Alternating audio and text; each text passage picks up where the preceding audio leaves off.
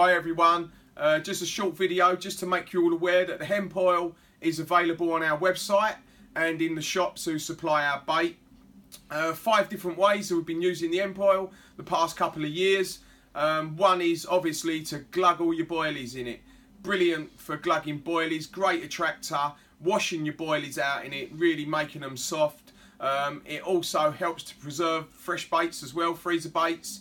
It's brilliant for preserving through long sessions, just keep glugging it in, making it really hard for the baits to turn. Secondly, a lot of guys use this with their stick mixes and also ground baits.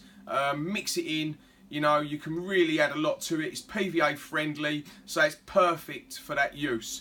Thirdly, if you make your own baits, then I'd add this at around 3 to 5 mil per egg. You know, roll it into your baits, making your baits really, really oily. Makes them an absolute brilliant product to use in a bait that you're making yourself.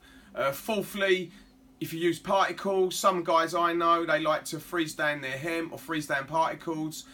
When you defrost them, just pour loads of this in, really work it into the particle. Absolute brilliant attractor, even though it's quite subtle and not so potent for us to smell, not so concentrated like flavourings. The carp have got much better senses than us. They will pick up on it from a long distance. Fifthly, I could say crumbing down boilies. I suppose you could say it's similar to stick mix, but if you're crumbing down a load of boilie, load of chops, just leave it soaking in this gear for days. Even paste, using paste and putting it in hemp oil, you know, it's just adding attractors all the time. Me myself on the bank will also be using this for cooking, but that's up to me. Enjoy the video. I hope you enjoyed the video. Please subscribe to our YouTube channel.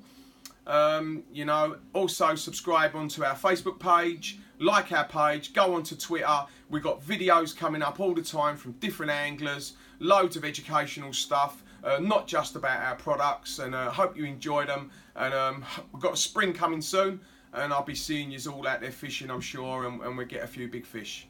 Thank you very much, and speak to you soon.